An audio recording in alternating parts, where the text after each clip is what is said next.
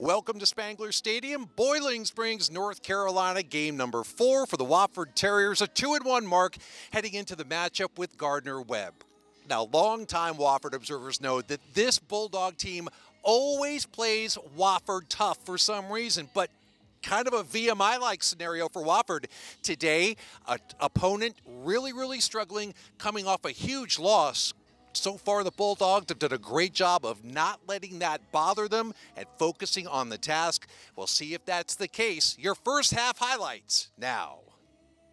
Feels like we got good energy right now, correct? Yeah. Group is ready to go. I'm talking to Coach Romero, and he just said it best, man. It's time to go get paid. Yeah. You work every week. You work 2 weeks, right? You work 2 weeks for this. We got to go get paid today, all right? You guys understand what we got to get done. Defensively, I told you guys this last night. We've got to start fast. You guys got me? We've got to start fast. And O-line and D-line starts with you guys. On offense, smash them in the mouth, take advantage over the top. All right? Make them earn everything they get tonight. You guys good on that? Yes, sir. It doesn't matter who we play. This is no different than any game we played up this season. This is the next step for us. It's an opportunity for us to go get ready, all right, to compete and be as good as you guys can be tonight. Everybody understand that? Yes, sir. Be as good as you can be tonight. Let's go get after that. Second and 8, back to pass. That's Cagle. He's got a receiver, and it's intercepted. Ball was deflected, and that's Weston Roundtree for the Terriers. His second interception of the year. 2nd and 3. Ball's on the 27. Now Newman pitches outside. Gets a first down for Wofford. From the 46, in motion left is Blake Morgan. Newman takes the shotgun snap. He goes to his left. He's got to cut back. Joe trying to do it all himself, and he's got the first down. Again, same full house backfield. 3 backs behind Newman. The give is right up the middle to Andre Stoddard, and he's got running room. Newman, 2 wide receivers to the right. And Joe gives it up the middle. McAfee avoids a tackle. He's got the first down and a lot more. Lennox cuts outside. He's got the 20, the 10, and he is knocked out of bounds inside the 10. Lennox McAfee down to about the 8-yard line. Opening drive. 2nd and goal from the 3.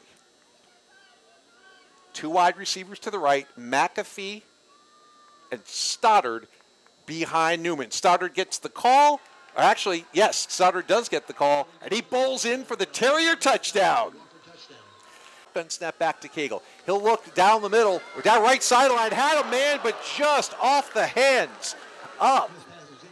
Braylon Collins, Newman's in the shotgun. 2 backs behind him, 2 wide receivers to his left, and it's a give to McAfee, and again, he makes one man miss, falls forward, and gets the first down. Wide receivers to his right, 2 setbacks in the wing bone. Joe keeps it, looks to pitch, it's to Morgan, and Morgan's got the corner. Down the right sideline, first down and more. Long gainer down the sideline. Is in later on in the game. For now, though, 1st and 10. Terriers right up the middle is McAfee. He spins out of one tackle, breaks another, very close to another first down, gain of 10. In motion left, Morgan, snap in the shotgun. Back to passes Newman, lofts it over the middle, and that's a touchdown to Morgan. Smith takes the snap, and he'll give to Cagle. Cagle tries to bounce outside, and that's a nice form tackle right there. 36. Smith, back to pass. He's got some heat, and he'll go down under a host of Terriers. 10 from their own, we'll call it the 22-yard line of Wofford. Just underway in the 2nd quarter. Terriers up 14-zip. Back to pass is Newman. He's looking down the middle, and it's long, and it's caught by T.J. Luther. That's what we've been waiting to see. Luther all the way down to the 28-yard line of Gardner-Webb to the sideline. He's in the shotgun, 2 backs behind him. And the give, he keeps it. Joe Newman, he's got nowhere to go, and he's just going to have to eat it right there.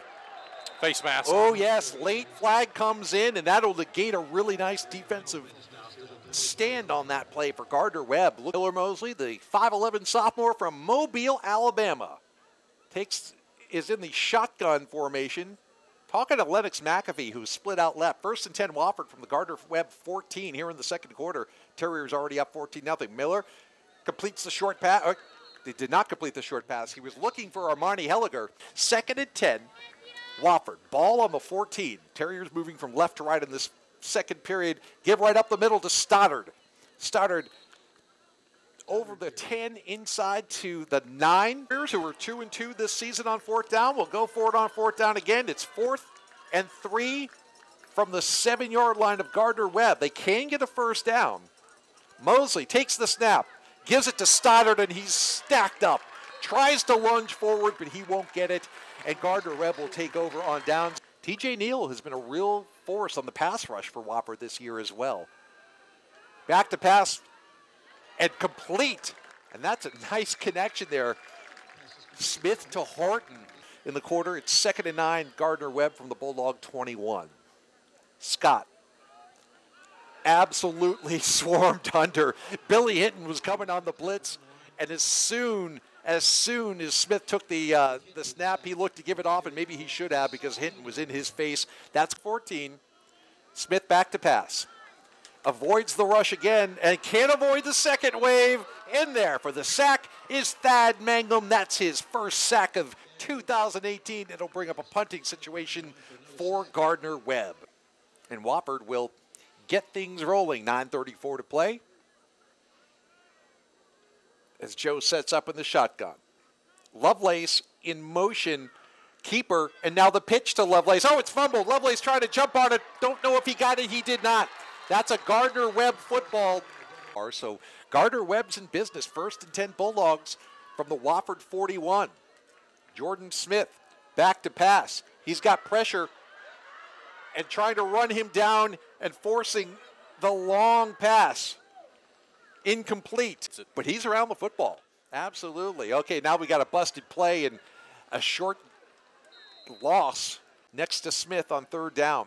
Smith throws over the middle. He's got a man, and that's complete. 1st down. On a lineman, allowing linebackers to run free and make plays. Back to pass is Scott. Got a man over the middle. It's juggled and caught. Rollins again? No, that's Horton. Kyle Thornton. Wofford has been really, really good, and there's a lot less room for the Bulldog wide receivers to operate down tight here.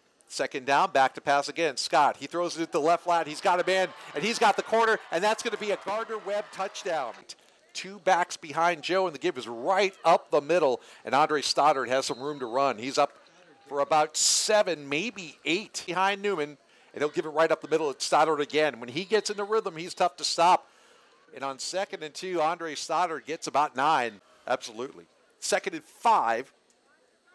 Ball's on the Wofford 46. Under 5 minutes to play now in the second quarter. Newman takes the snap. 4th straight, give up the middle, and with room is that Stoddard. Andre Stoddard is off to the races. 10-5 and a Terrier touchdown. 46-yard scamper for Andre Stoddard. Playing members, so they almost have 2 seasons. They have their first 5, which are non-conference, and then their second 5, which are conference. The boot by Luke Carter, it's short, and that's taken at his own 8-yard line by Horton. Big hit on special teams, and Horton's driven backwards, but not before gaining the 24-yard line. 3rd and 3, Gardner-Webb from their own 31, 4:11 to play in this second quarter. 21-7 Wofford leading. Shotgun for Jordan Smith. In fact, it's a direct snap, a little trickery here. Oh, we've got a loose football, or do we? I think that ball came loose, but I think Gardner-Webb got back on it. It was a direct snap to Jalen Myers. Newman's under center. He's got Stoddard behind him, McAfee in motion, and Stoddard has room up the middle again, across the 50, over the 40, into Gardner-Webb territory. Wofford has a 1st and 10 from the Gardner-Webb 40. Newman under center.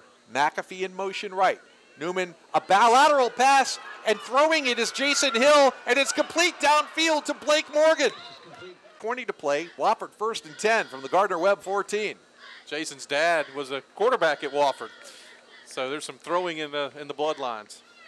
He'll be breaking down that form in the game tape review. All right, pitch from Newman. It's Nathan Walker. Nathan Walker gets to the 11-yard line. He's stacked up. They're still fighting. He'll stay in bounds, so that clock will keep running. Got a flag down on him. That clock will stop. 17. Newman takes the shotgun snap. He'll keep it. Had McAfee on the bench. Joe keeps it. He's got the 5 inside the 5 down to about the 2-yard line. Minute to play. Wofford looking to punch it in. 1st and goal from the 2. Shotgun is Newman. Newman gives to Stoddard. He's level.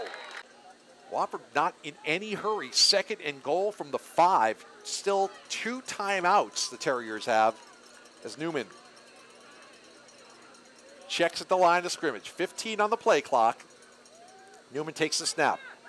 Looking to throw, then he pulls it down. He's tackled on the 4. The Terriers are going to have to burn a timeout here, and they do with 12 seconds to play. On your place kicking unit, see if you can get 3 here to end the half. So with 6 seconds to go, Luke Carter will line up just a little bit more than an extra point. A 26-yard field goal.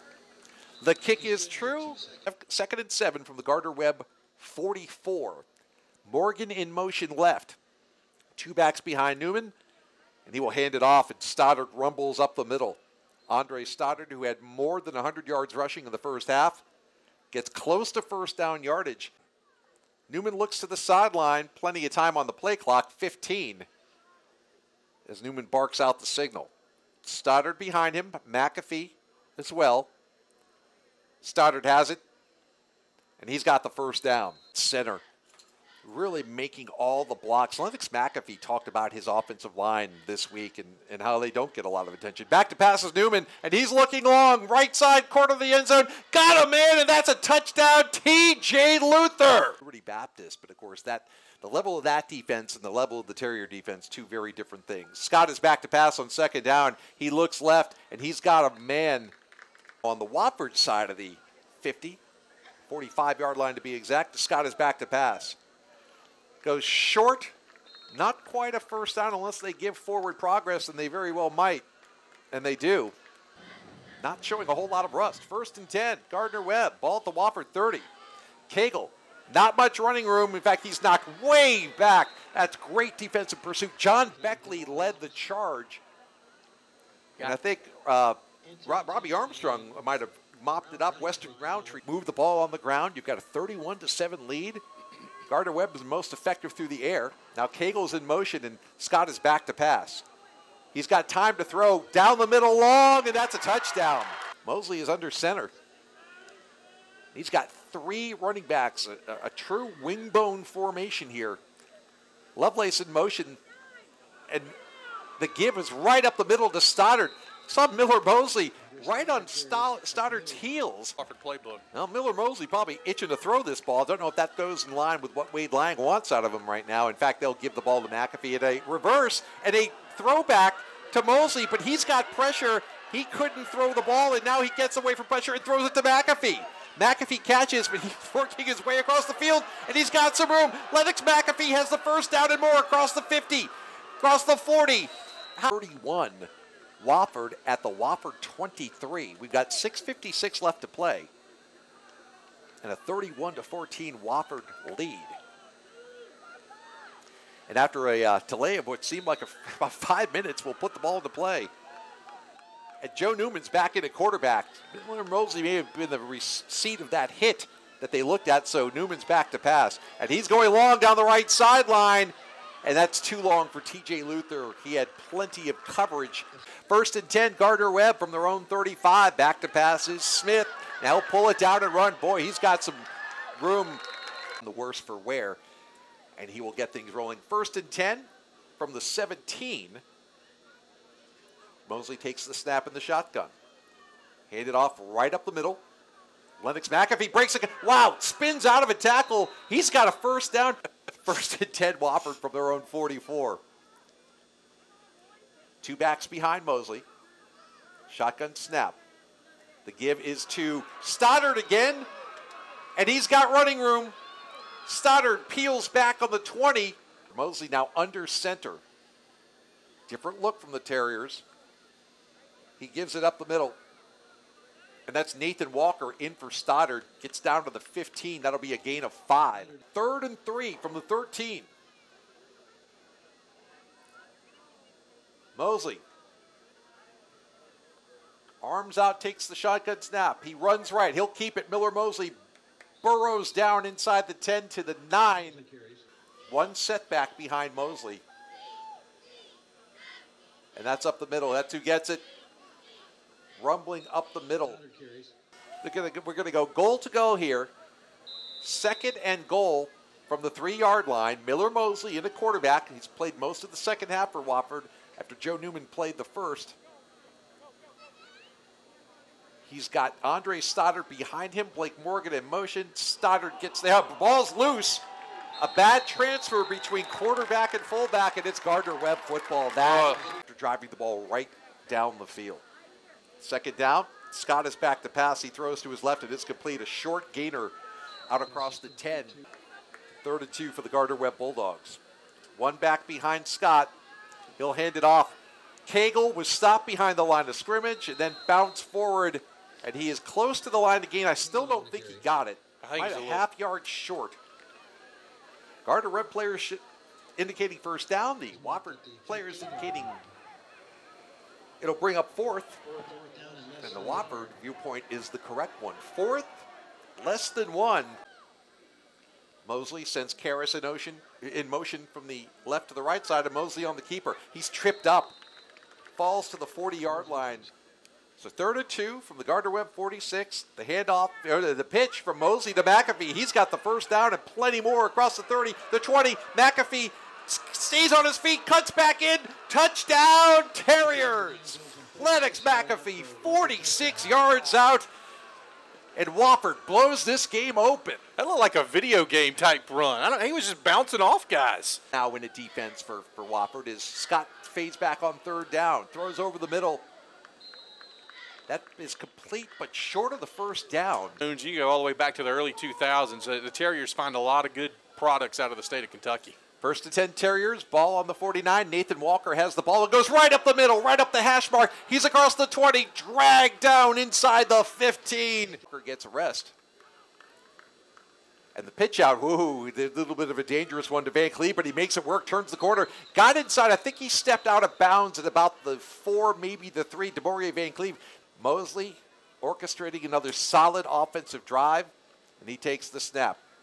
Mosley on the pitch. Van Cleve will walk in for the Wofford touchdown. Great job by Miller Mosley disguising the pitch, and it's another Terrier touchdown with 8:50 to play. But there's much they can do.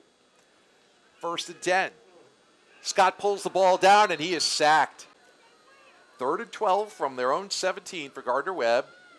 Smith is back, and he is swarmed again. That's another Wofford sack, and that is Thad Mangum. It's 1st and 10 from the Wofford 31, the freshman from the Cincinnati area. Back to pass, and he's running for his life, but he gets out of it. Jimmy Mangum breaks a tackle. He's going to get positive yardage on this, actually get out about 5, maybe 6 yards. 2nd and 11 now. Jimmy Wyrick, the 3rd Wofford quarterback to play in the shotgun. He's got Suggs, Van Cleve, and Wyrick on the keeper. Gets out of trouble, somehow skitters across. He's got first down yardage. How about that run?